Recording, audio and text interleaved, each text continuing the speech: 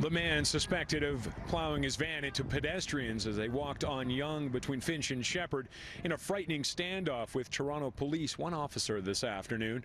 Now the suspect is seen pointing an unknown object at the officer, who shouts back, "Get down or you'll get shot." A second video shot moments later appears to show the same man being pressed up against the back of a squad car after being apprehended. Now, CBS News says it has identified the suspect as 25-year-old Alec Manassian.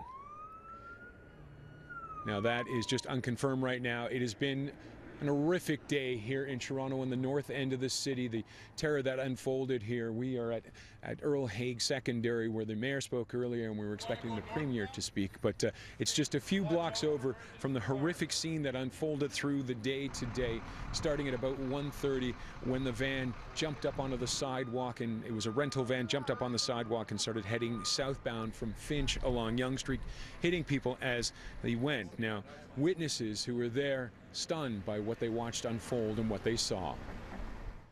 On the sidewalk southbound on Yonge? Yes. And he was hitting?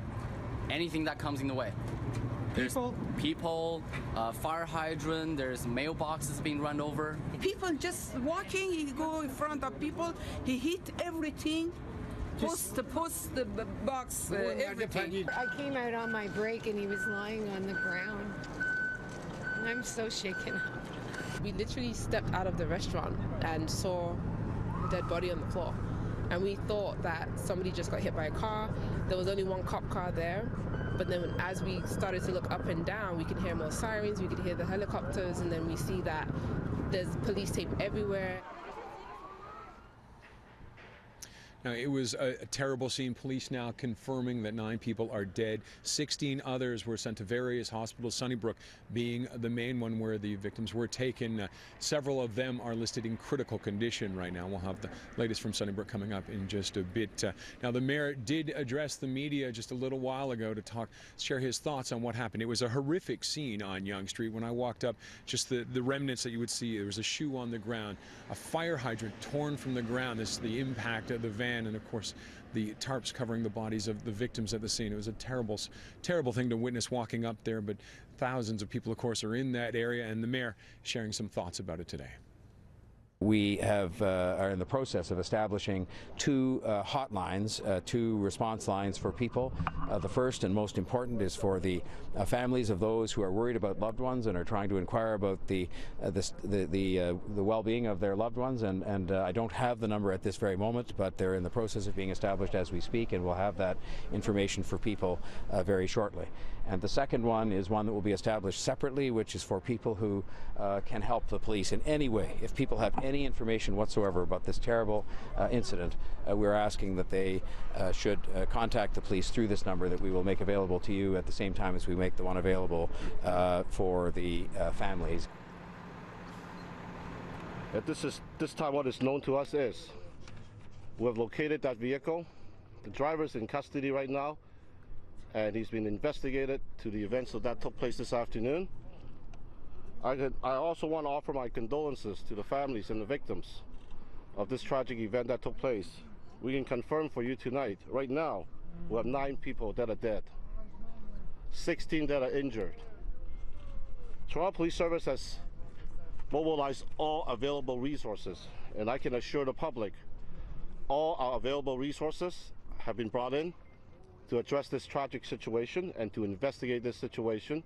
And I also want to assure the public, the rest of the city, are adequately policed by our other resources. And this, of course, is a massive investigation. Yonge Street is expected to be closed for several days. Just at the scene here, of course, for the investigation. To give you an idea of how big this scene is, take a look at the map, of course.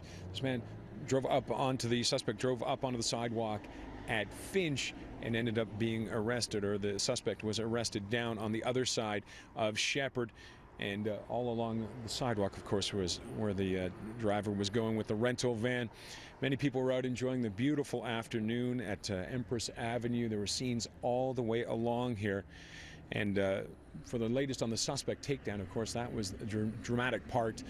We go over now to Cynthia Mulligan. Cyn. And Roger, I'm at Mel Lastman Square. As you were saying, 9 people dead. 3 of them are right behind me on the sidewalk. Their bodies are covered by tarps with police standing by. This whole area is in lockdown. This is where the van went by on its deadly mission, going down the sidewalk from Finch to Sheppard, about a 2-kilometer route. It took out mailboxes and signs. Metal sign were crumpled in half.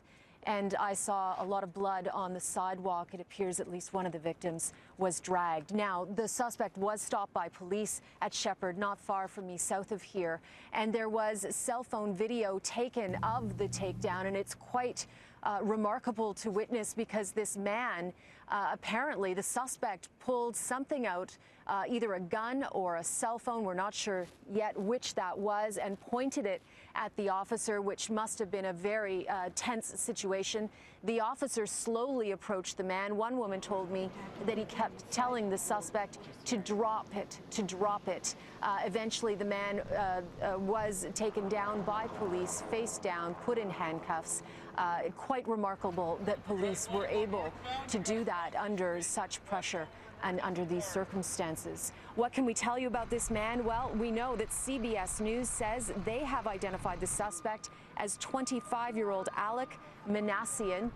We are chasing that and going to find out as much as we can about this alleged suspect as we can for you throughout this show. Again, 3 people are dead here, 9 people in total taken to hospital, and loved ones must still be frantic trying to identify their loved ones or know if they are part of this tragedy or if they are somewhere safe.